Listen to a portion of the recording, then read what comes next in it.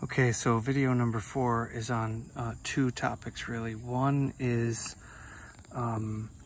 you can see that the borers got to this organic zucchini. This thing did really, really well here in Ridgefield, Connecticut.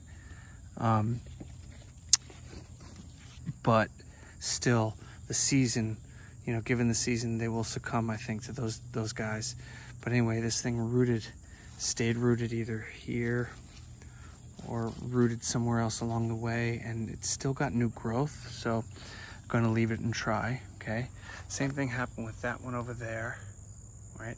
I'm gonna mix in that mound of diatomaceous earth and I don't know, plant something there. Maybe beets as well, more beets. I planted a lot of beets, but they're coming in kind of thin. So I don't know if that's a nutrient problem in the soil because of these jumping worms, quite frankly, okay? I'm gonna feed these things anyway with the next topic. But those eggplant are coming slowly, as I guess they do. I don't know. Okay, so the second topic is this stuff, which is the tomato tone. And I put it on, I don't know, a month or so ago. Probably not as recently as I should have for organic gardening. I like that. And what is it essentially? Calcium and potash. Okay. So, and that has definitely helped, but I think the tomato growth, or regular growth, I should say, was kind of stunted a little bit because I didn't put that stuff on again a couple weeks ago. So I'm gonna hit it again.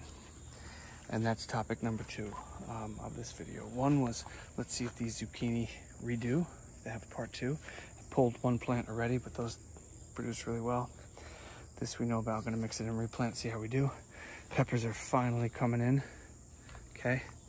I picked already like, I don't know, 3 dozen of those just earlier off of all different plants here. So that's good. Here's jumping worm soil, again, just for your reference.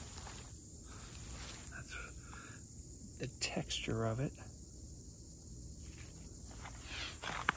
Can't help but to seem obsessed.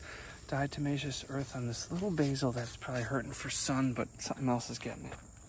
And with that, video number 4 of what's going on in my garden.